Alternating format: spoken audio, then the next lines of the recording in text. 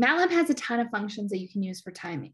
There's the date time functions and a lot to go with that. And then there's also some timer functions. In this video, we're going to go through the TIC and TOC function. So TIC starts a timer and TOC will stop a timer. I can say TIC and then I can say TOC, and it'll just tell me how much time has elapsed in my command window. Or I can actually assign TOC to a variable, and then I can store that time that has elapsed in a variable. Knowing that I can keep track of time like a stopwatch, there's a lot I can do interacting with my user. I can keep track of how much time it takes for them to do a simple input, such as, what is your name? Most of the time, you're not going to keep track of how long it takes your user to give you a name and then tell them how much time it took for them to provide their own name. If some places that you might want to actually keep track of time is when you're doing some type of quiz. So a lot of times when you ask a question, you want to know how long it takes to answer that question, or if you're playing some type of game. For this one, I'm going to go through and I'm going to make a quiz and have different questions show up, and I'm going to actually time my user how long it takes them to answer those questions. So yes, I could hard code in a bunch of different questions and then time every one of those. But one thing I try to make clear throughout all these videos is that hard coding is not the way to go. I don't want to sit here and hard code 5 different questions and have the same questions pop up every single time. I always like to use the random functions to add an element of change. So in this particular case, I'm going to use the randi function so I can set 4 different scenarios for 4 different types of problems. So I'm either going to have multiplication, division, addition, or subtraction. These are all going to be very simple math problems, but I could use the same type of concept for anything else. So the randi function, I'm going to have 4 different values generated, 1, 2, 3, or 4, which is going to represent plus, minus, subtract, or divide. And once it generates those values, I'm going to assign those to either multiplication, division, addition, or subtraction.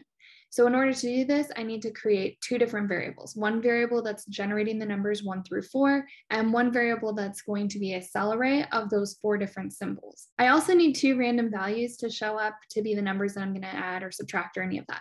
I'm just randomly going to pick 1 through 100. I want to be more focused on the concept of I can generate randomized questions using these different approaches. And again, you could do a lot of different things with this type of idea. Once I find all these values, I want to go ahead and display to my user what's the question that I'm asking them. So I'm going to be using an fprintf. Everything's going to be displayed in my command window.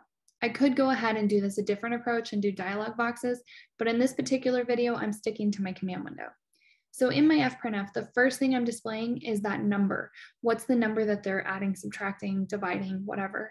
So that first number is a digit, so I'm using %d, which is for displaying that digit. The next part I'm displaying in my fprintf is a string. So remember, all of those symbols I have, the multiplication, division, addition, subtraction, are stored as strings in a cell array. So I'm going to slice out randomly one of those different symbols and display it in my fprintf. So I need to use the %s placeholder. And then next I have my final number, which is going to be another %d. And then I'm going to display that. Now that I'm displaying that to my user, the next thing I'd want my user to see is I want to ask them, what's the answer to that question? So I need to collect a user input. In this video, I'm not actually checking my user's input to see if it's a valid answer. By valid, I mean it's not empty, it's not a string, it's actually a number. Because the only type of inputs I should be receiving from my user should be numeric input. Since I'm not doing that, my user could just hit enter. And if you notice on my input, I don't have the second input argument of comma, apostrophe s, apostrophe, meaning I'm only able to collect numbers at this point. That's okay for this code.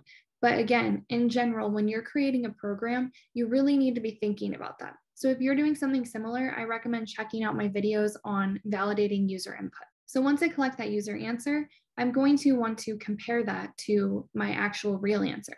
So in order to do that, I need to actually go calculate my real answer first. So I've already displayed to my user what the formula is. So I already have an fprintf for my formula, but in this case, I actually want also an sprintf.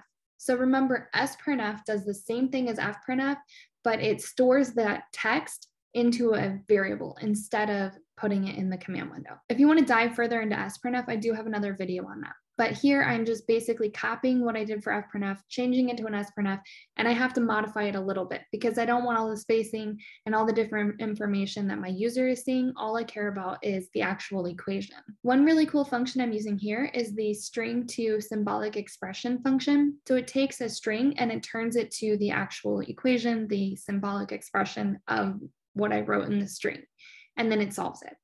So that's the str. number 2 SYM function that I have here. So my input argument for my string to sim function is going to be that string that I created. So the 5 times 5 or whatever string I have for that particular problem. In this case, I have 28 times 55, and then it just spits out the real answer. So it does the math for me. And then that way, when I'm asking my user for an answer, I can actually compare it to the real answer calculation, and I know if my user's right or not. Now that I have the real answer and I have my user input, I can compare them. And as long as my user's input does not equal the real answer, I'm going to keep prompting them to just keep trying again. In reality, this type of program would be pretty frustrating to interact with as a user. If I were to be asked a question, some math question, and I get it wrong, and I just keep getting prompted over and over again with no hints or anything, just to keep inputting it. If I can't get it right, eventually I'm just going to leave and stop interacting with this. But for the purpose of what we're doing here and just creating a randomized test, or randomized quiz that's going to be timing how long it takes me to answer different math questions, this is okay the way I'm going forward with it. But it's always a good idea to think about your user and think about who's my user going to be, who's my target audience, and how do I want them to interact with this program I'm creating. So we can be using this for fun, like I am here, just doing a quiz and trying to keep track. I could use it to generate a score. If I had a game, I could keep track of how long it takes someone to complete a game, and that could be part of calculating their score. Or if I have multiple quiz questions like this, I could use that time to track, again, how long it takes, and I could have some high score of like who completed the most questions the fastest, different concepts like that. If I am doing that, I'd probably want to add another component in here and say, okay, what was the complexity of the question, and evaluate that a different way. And then that could also help me figure out the score as well. Again, always think about your user, think about your program. What's your purpose? What are you doing with this? And just have fun with it. So there's a lot of different things out there. Don't limit yourself, and just keep adding new things to whatever program you are working on now. If you're working with any timing functions now and you have questions, I'd love to hear about them. Go ahead and comment in the chat. Or if you've used TIC and TOC before, or you're using it now, please tell me how you're using it. What are you doing in your program? I will keep going through more different timing functions because, again, I said there's a date time function, a lot of different functions around there. And a lot of times we do want to be able to track dates and keep track of what's today. If you have a particular problem related to timing that you want help on, please be sure to comment, and I will help point you in the direction of what type of functions to use. And if I have any relevant videos, I'll point you into the direction of those as well.